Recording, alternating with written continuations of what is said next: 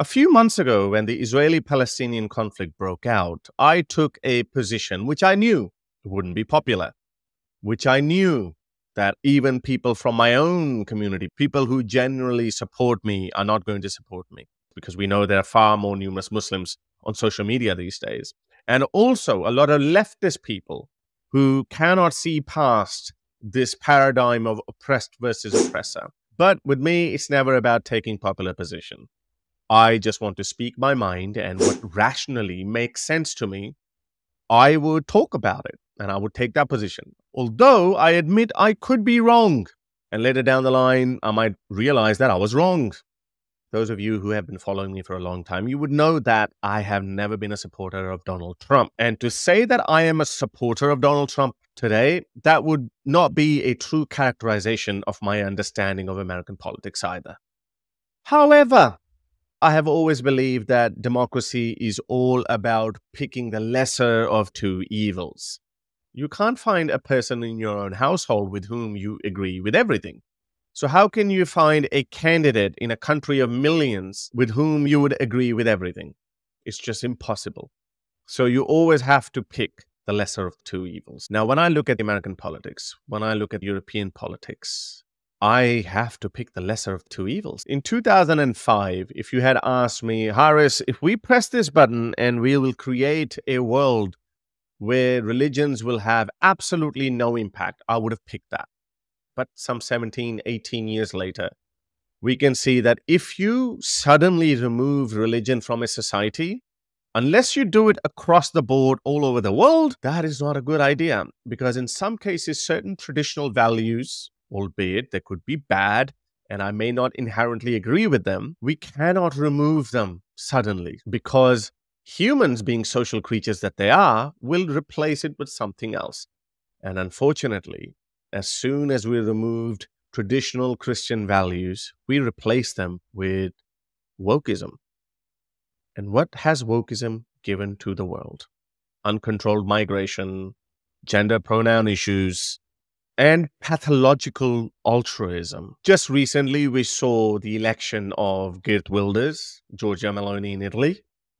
And both of those politicians come from the conservative side, the right side. And the left has always demonized those kind of people as the far right. And 15 years ago, I would not even have looked at these people. But I see them as necessary people, because if we don't have these people, then we have these crazy leftist politicians who say, come, no questions will be asked. You can come here in droves and you don't have to respect our Western values. Just come. You can these women. You can groom little girls. You can chant for jihad and Sharia in the UK.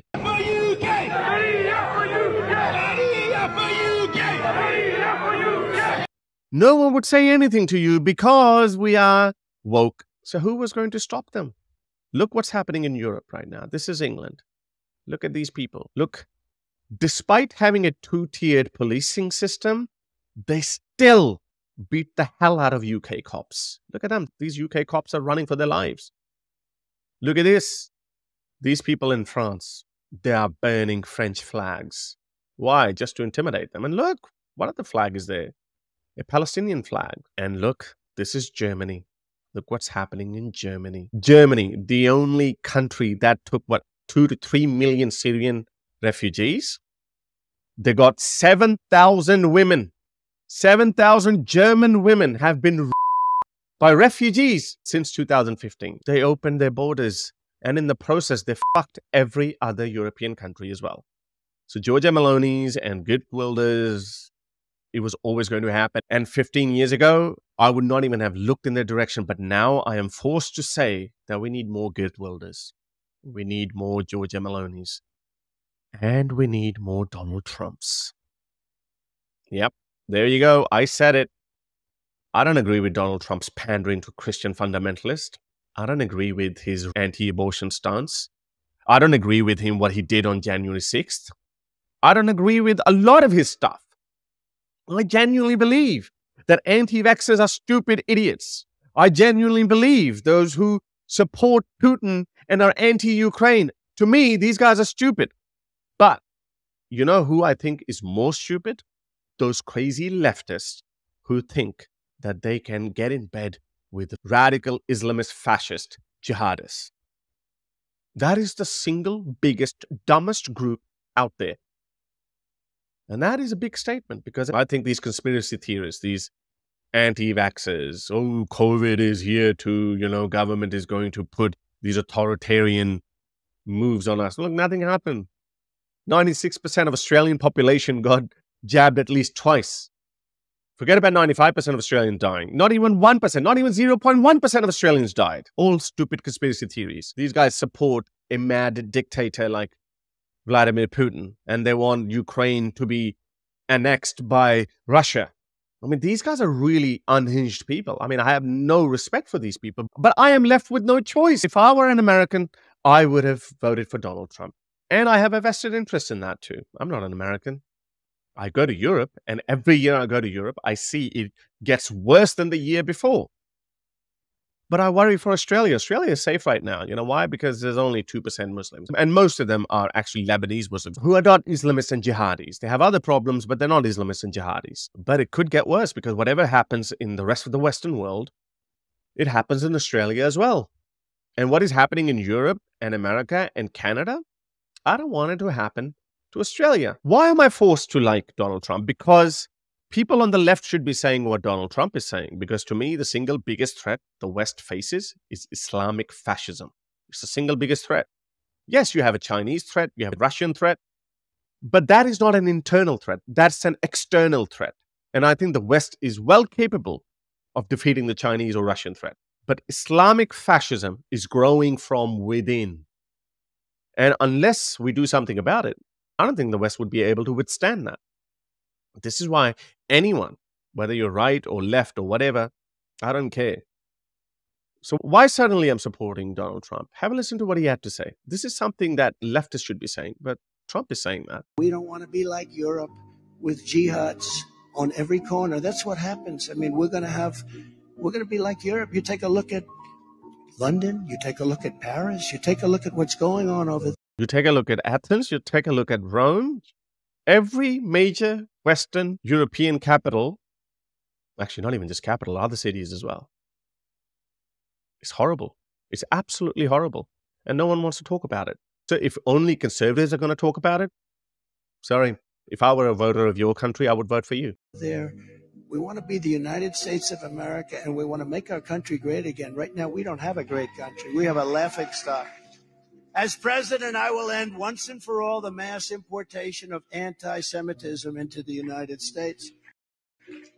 And just as I did before, we will keep radical Islamic terrorists the hell out of our country. We're going to keep them out of our country.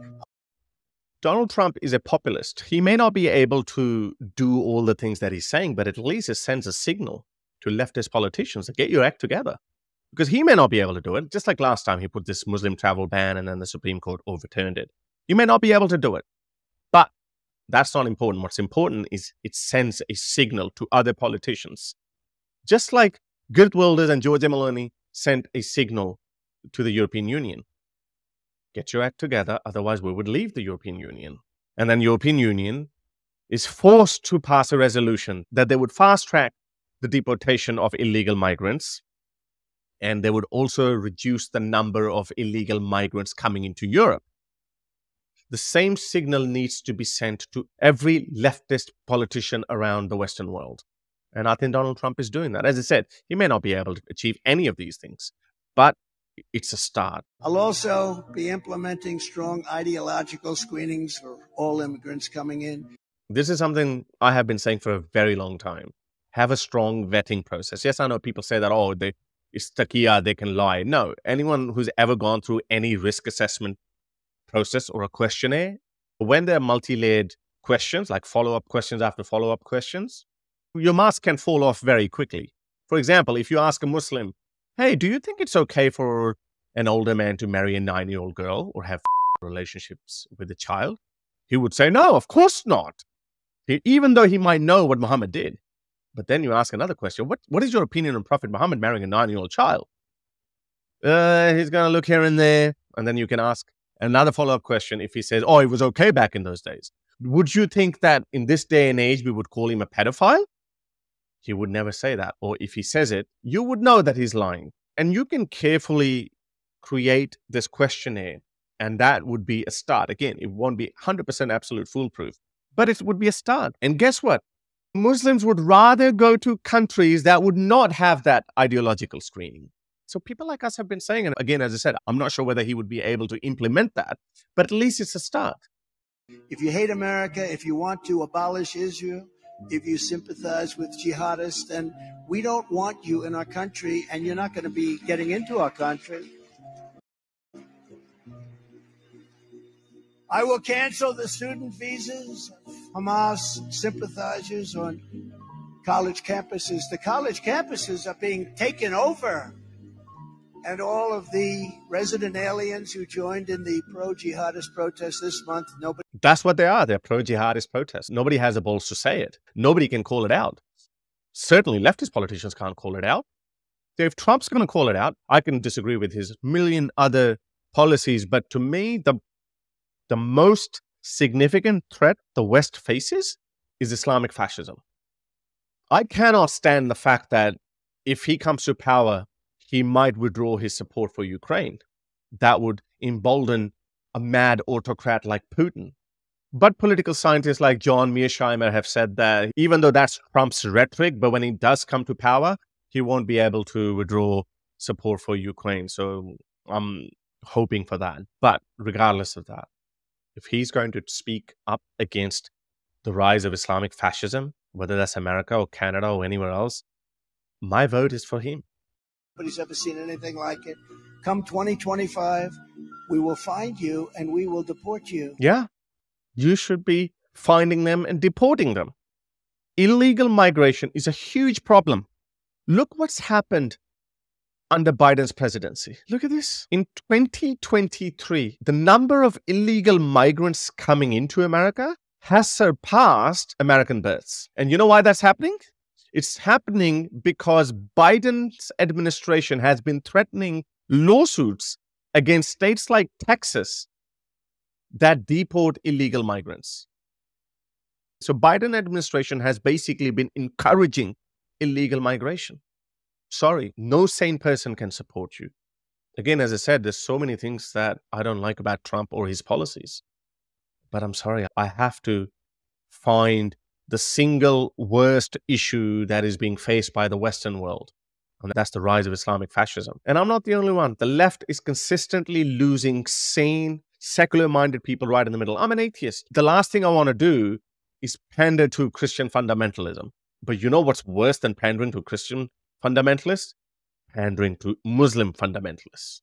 That's worse. That's the biggest threat. How do you think those classic liberals sitting right in the middle, what do you think he's going to do when he sees a migrant from a foreign culture who does not respect your values, your rules, or your laws? He rapes your women. He grooms your young girls. He pisses on the side of a street. He beats elderly people. He shows no respect to your local laws. What do you think he's going to do? Do you think he's going to keep voting for the same people? Of course, there are crazy Wokistanis, but there's a big chunk of people who could be liberal, secular, even atheists sitting right in the middle. And when they see this happening, they say, you know what? I am not going to vote for those people who have caused this. I don't think Trump would be able to do this. I don't think even Geert Wilders would be able to control that, or Giorgia Meloni would be able to control that. But at least it's setting a precedent. It is sending a warning to those leftist politicians to get their act together. So if I were an American, I would vote for Trump. But obviously I'm not an American and I would not be voting. I hope I can tell you that the single biggest threat that the West faces is the rise of Islamic fascism. The Chinese threat, the Russian threat, they're external threats, and the West is well capable of dealing with those threats. But this threat from within, you won't be able to withstand that unless you do something right now. I hope you like this video, so give it a like, share, and subscribe to the channel. And also, you can be my patron by going to patreon.com/Sultan. And if that's too much, then you can buy me a coffee. Until next time, ta-ra. If you'd like to support my work, you can become my patron by going to patreon.com/Sultan, or you can simply buy me a coffee.